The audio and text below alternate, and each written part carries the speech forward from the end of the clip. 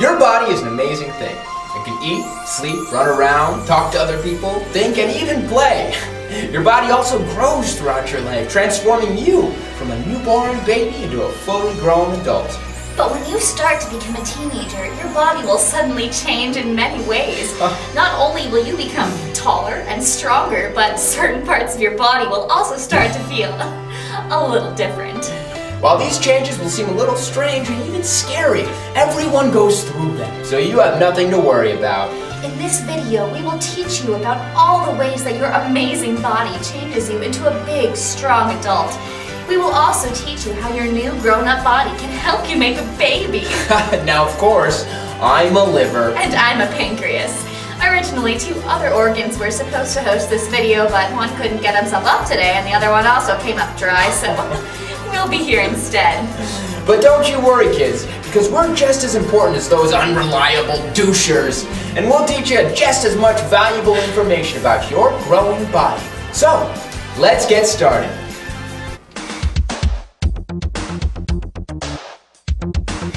What is puberty? The medical definition of puberty is the process of physical changes by which a child's body matures into an adult's body, capable of sexual reproduction to enable fertilization. But we say otherwise. In actuality, puberty is the process of physical changes where certain body parts gain a sense of self-entitlement and begin to inflict selfish reprisal and torment on the rest of your body. Boys, is your voice starting to crack? That's not because you're becoming a man, that's because your penis hates you. That's right, hormones from your balls are telling your larynx to explode, ruining your speaking voice in an attempt to obliterate your reputation, because your dick is an evil monster. You're also going to start growing hair on new parts of your body. But wait, forget about the fact that you actually now have the ability to grow a manly, heroic mustache because your nuts need to get in on this one as well, selfish fucks. Batter up, ladies, because you're about to be thrown a curveball that would strike out even Derek Jeter if he had a cooch. Once a month, you're going to start bleeding out your hoo-ha non-stop for a whole goddamn week, and it's going to feel like you're being repeatedly shanked in the uterus. This is called a period, but it might as well be called gametic genocide because the vengeful wrath of your ovaries will make your lower torso feel like a theater of war.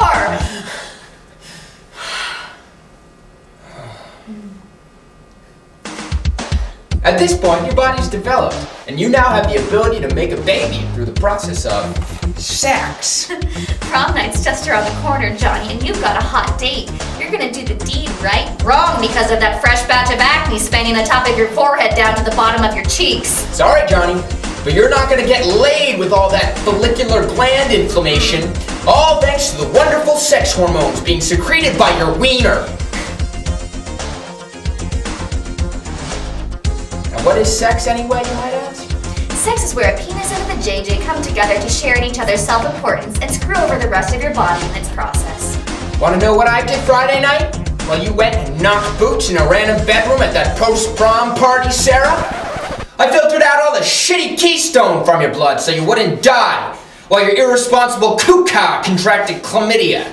Meanwhile, I simply took on the dual role of an endocrine and an exocrine gland, producing the insulin, glucagon, and pancreatic polypeptide necessary to maintain healthy glucose levels in your blood. And who even cares that I secreted digestive enzymes into your small intestine, you know, disturbing the catabolism of important macromolecules, you know. No big deal. Definitely not important enough to have a video made about me. Yeah, and who even gives a shit that we basically keep you alive as long as you're popping boners left and right? Your penis will always get all the glory. Yeah, and as long as you've got a rack, no one will ever ogle at your huge gallbladder and nice supple lungs. Wait, don't look over there! Don't look! Oh, thank God, we're free! These circles have been locked in there for 3 hours. Silence, genitalia, your main is alpha organs is over! Resistance is futile, you defenseless fools! It's time for the liver and pancreas to take the throne of dominant viscera around here! Yeah, you guys are just jealous. Jealous? Ha, jealous. Why would we be jealous of you guys? Because you're both virgins. Oh. Oh no, you did not! Shit. Welcome to the castration station!